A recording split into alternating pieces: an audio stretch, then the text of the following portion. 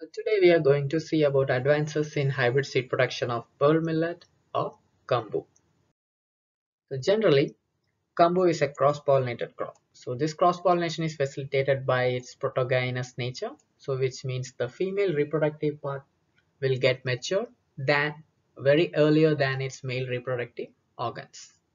So around 20% of probability is there for self-pollination, and the major factor influencing cross-pollination or the pollen transfer is the wind. So wind is the major facilitator of cross-pollination in cumbu. So in cumbu, again, hybrid seed production is through CGMS, or it can be also termed as the three-line system, because we are going to use A line, B line, R line as discussed in previous crops. So the major CMS source that has been identified by Burton GW in Tifton, USA is the line called TIF23A. So this is the major CMS source in cumbu. So the steps involved in hybrid seed production is all same for the crops. The first one is the maintenance of parental lines, that is your A line, B line and R line. So the next one is your commercial hybrid seed production involving A line and R line. So how to maintain the parental lines? That's how A line, B line and R line. So maintenance of A line is done by crossing with B line. So once we cross A line with B line, the resulting progeny will be definitely A line. So this is the protocol for maintenance of this male sterile A line. So while going for the crossing block, we have to maintain an isolation distance of minimum of 1000 meter or 1 kilometer from other fields of cumbu, and a planting ratio between A and B of 4:2 can be maintained, and 4 to 6 border rows of B line plant can be grown to increase the pollen availability. And regarding the seed harvesting, always remember that we should remove the male lines first, that is our B line. Then only we have to harvest the seeds from the female lines, that is here it is our male sterile A line. So now coming to the maintenance of B and R line, that is our maintainer line and our restorer line. It can be maintained like any other normal cumbu varieties, following both field and isolation standards that have been followed for A line. So once we have maintained the parental lines and we have enough seeds, we will be entering into the second phase, that is the commercial hybrid seed production. Here we will be crossing A line and R line. So A line will be crossed with R line and the resulting progeny will be our hybrid seeds. So here the isolation distance maintained is of 200 meters from other varieties of cumbu, and a 5-meter distance should be maintained from same male parents. And the planting ratio between A and R line is 4:2, and here also border rows of 4 to 6 R lines can be maintained to increase the pollen availability. Again, seed harvesting, it's similar to what we discussed before. Remove the male lines first, here it is R line, and then go for your female line, that is here the A line. So now, what are the advances that can be adopted while going for cumbu hybrid seed production to increase its efficiency?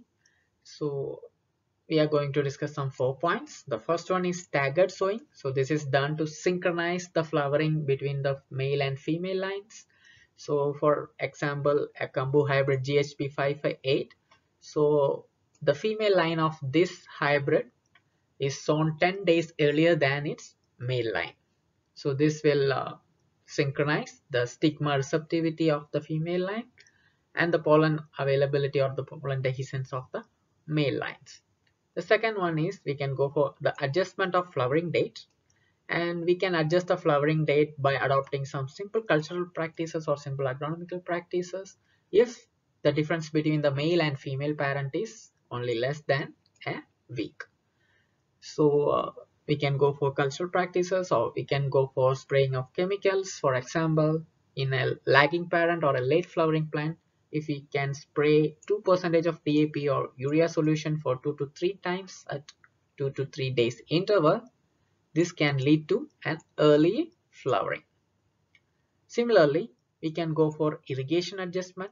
If we can withhold one irrigation in advancing parent or early flowering parent, it can delay its flowering. If you are giving an additional irrigation, it will lead to a delay in flowering. So the fourth one is called jerking. So this is moreover done specifically in cumbu. So it is done after 20 to 25 days after transplanting. So here we will be removing the early formed earheads of first tillers, and this will lead to the uniform flowering in other tillers. So unlike in any other crops that has been previously discussed, the roadblocks or the difficulties related to synchronization of flowering is very less in cumbu due to certain factors, and these factors has been listed out here. So the first one is tillering habit. So the tillering habit of cumbu is more uniform. Like if there are 8 to 10 tillers, then all the tillers tend to grow together and tend to mature together without much gaps, maybe 1 or 2 days of gaps, but not more than that. And the second one is the continuous supply of pollens, and third one is the light weight of these pollens, and the fourth one is the flight capacity of the pollen. So these three characters can increase the reach of the pollen, so it can reach a wider range, and definitely it can reach all over the field, and it can increase the hybrid seed production. Again, the last point is the pollen viability and the stigma receptivity. So these tends to be much more longer, so we can synchronize the flowering by doing our cultural practices, by intervening using the chemical sprays. So we can use many options to synchronize the flowering. And also if we can go for staggered sowing also, it will be very flexible in cumbu due to this longer receptivity and the pollen viability. So that's all about the hybrid seed production in cumbu. So we will meet in another crop in next lecture. Thank you.